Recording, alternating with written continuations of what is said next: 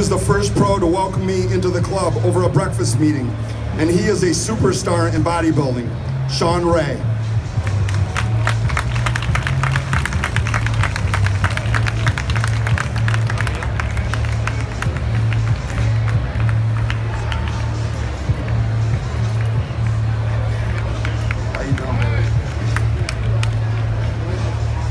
I want Shawn to say a few things, and he was the first one to welcome me over a breakfast meeting after I won my pro card, and he's so deserving of this title because he is a Hall of Famer. He's an IFBB Hall of Famer, and now he's in the Dumbell Club Hall of Fame. Shawn? Thank you, Dave. What an honor it is to be recognized by your peers for a body of work.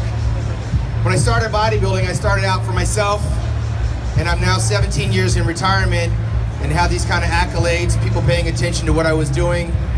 This is the stuff that'll stick with me the longest. I mean, the competition phase of my career, a lot of times I gotta be reminded what I was actually doing, when I was doing it, because as a pro bodybuilder, we're so focused on the diet, the training, the competition, paying the bills, and eventually you start traveling and the family and all that stuff. But with social media and the magazines and the emails, I'm constantly reminded of the time that I came up in and against the guys I was competing against, some of the best in the world.